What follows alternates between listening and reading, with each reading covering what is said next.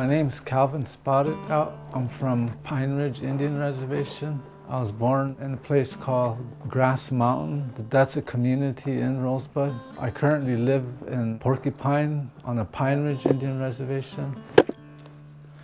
Ever since I was young, I've always been taught to help my elders. It makes me feel good to know that someone that I helped staying warm through the cold weather. As a woodcutter or as a volunteer, that's what always keeps me going. It just makes you feel good all over. When they show their appreciation, when they say thank you, that gets me right here, and that's how I was raised. I was 6 years old when my father first told me that of the people I come from. We come from a line of men that led people, that did things for the people, that did people good. When I heard that from him, it kind of surprised me, and I said, wow, a chief, huh? And I asked him, I said, how does someone become a chief? He said, you have to help the people, not think of yourself. The people come first, and then you. Wounded Knee Cemetery on the Pine Ridge Indian Reservation, where nearly 150 Lakota men and women, elders and children, were hastily buried in a mass grave after the U.S. 7th Cavalry opened fire on them from a hilltop with Hotchkiss cannons in December 1890. He said, your great-great-grandfather was a leader of these people that got massacred there at Wounded Knee in 1890. I said, what happened? Did they do something wrong? He said, they didn't do nothing wrong, but they went and killed them.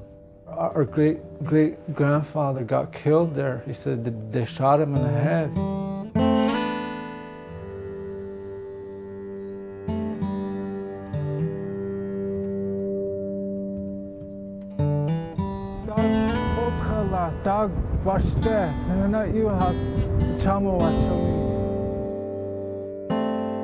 His name was Spotted Elk. In Lakota, it's Hakela, Glishka. People were calling him Bigfoot. That was a derogatory name. Everybody knew him as Spotted Elk. And it's just the agency people, the ones that wanted to insult him were the only ones that were calling him Bigfoot. Following the massacre, those lucky enough to escape the carnage crawled through ravines and creeks, finally taking refuge in a nearby church where they first described what happened. Richard Dick Spotted Elk, he was the son of my great-great-grandfather. Him and my grandpa, Jasper Sr., they both survived the massacre. My grandfather, Jasper, was a young boy. His mother was shot on the side, but they both went to Holy Rosary Mission to seek for help because they were hungry, they were cold, and at the same time they were scared. Today, many non-Native historians continue to refer to the massacre as the Battle of Wounded Knee. However, there are many Lakota descendants of survivors who still pass on the eyewitness accounts of their grandparents. They were terrified that the armies would come looking for them and kill them. For the Lakota people, the Wounded Knee massacre severed the sacred hoop of their nation, marking the beginning of a long decline into despair and grief. I still believe that up to this day, that the 7th Cavalry in particular were out to get revenge. At that time, there's a hit list out. The very first one was Sitting Bull, and then Crazy Horse, and then Spotted Elk. When the killing stopped, soldiers descended upon the dead, taking clothing, ceremonial objects, and scalps as souvenirs. Many of these items ended up in museums far from Wounded Knee. The U.S. military then awarded the Medal of Honor to 20 soldiers, and the 1891 Indian Depredations Act awarded compensation to non-natives and friendly Indians. At that time, my grandfathers, they were afraid that the military would come and finish what they started there at Wounded Knee. And it was to kill any descendants, true descendants of Spotted Elk.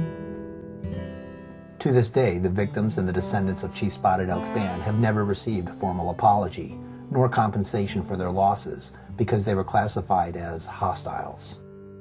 My grandfather Dick, my other grandfather Jasper, they were never compensated for anything.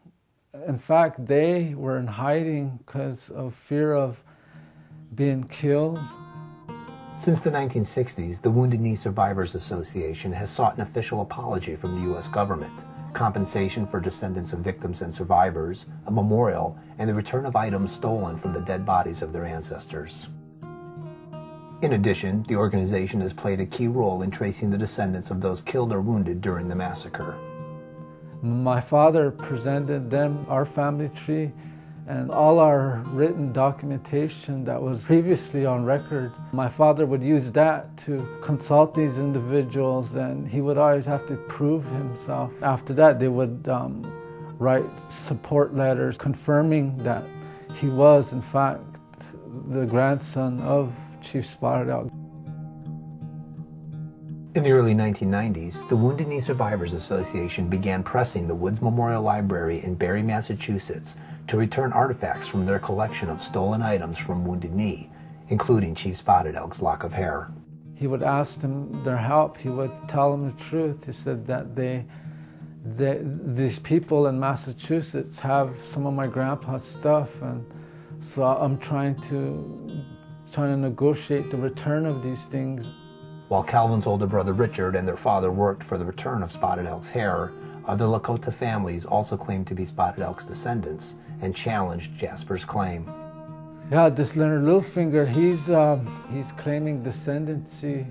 His grandfather's name is John Littlefinger. He believes that he was related by blood. In fact, it wasn't. He was related through a Hunka ceremony. He was adopted in the mid-1800s. At the height of tribal court proceedings to determine the legitimate heirs of Spotted Elk, Calvin's father was struck by a car and severely injured. After my father got run over, he was on crutches, and my older brother, he sort of took over for my father, and he was very smart, he was very wise. He was focused on doing research, finding out more. He said, someday, if me and Dad ain't here, what are you gonna do? How are you gonna do this? He said, we're depending on you to not be crazy and foolish. So we want you to understand these things. We need you to grow up. Shortly afterward, tragedy struck again when a drunk driver killed Calvin's older brother Richard, who was leading the family's court battle to restore their family name. This is my brother Richard. He's the one that was supposed to be here with me today, and he left me behind too, so I miss him a lot. He taught me everything I know as a person, and he was a good brother. While Calvin's family mourned the loss of Richard, a controversial tribal judge designated Leonard Littlefinger as administrative trustee of the Spotted Elk family.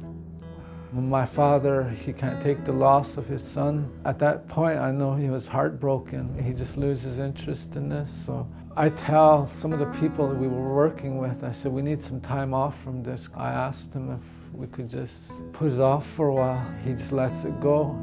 Shortly afterward, Leonard Littlefinger used the controversial court decision to force the Woods Memorial Library to hand over Spotted Elk's hair. This judge, Sidney Witt, he's the one that told Leonard Littlefinger not to burn the hair because we were still contesting it. We were still trying to determine who was the rightful heir. Working with Marie Not Help Him from the Wounded Knee Survivors Association, Jasper Spotted Elk offered to take a DNA test to settle the matter once and for all.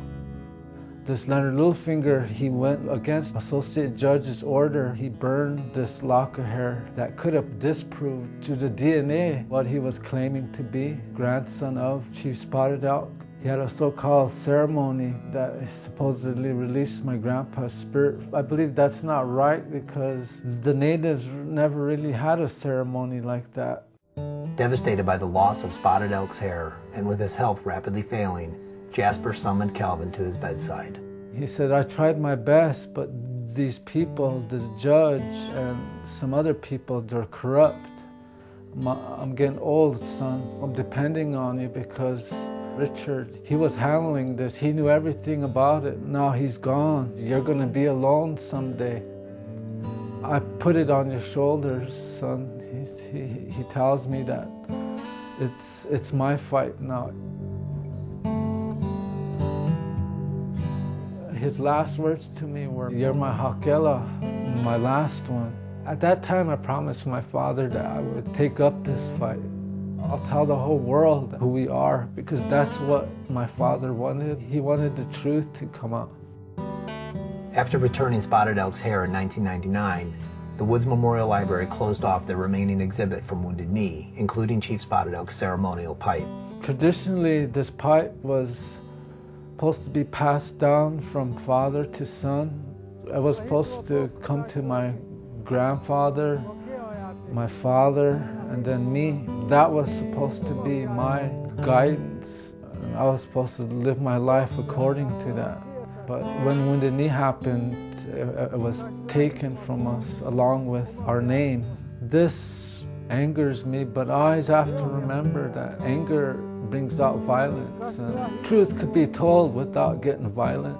I plan to negotiate the return of this pipe. I'm doing this for my father. I have to keep my promise while I'm alive. I have to do everything I can. I'm not looking for fame or fortune in this. I'm just trying to tell the truth that my father was trying to tell regarding Wounded Knee and who the true descendants are, or just trying to tell our family story.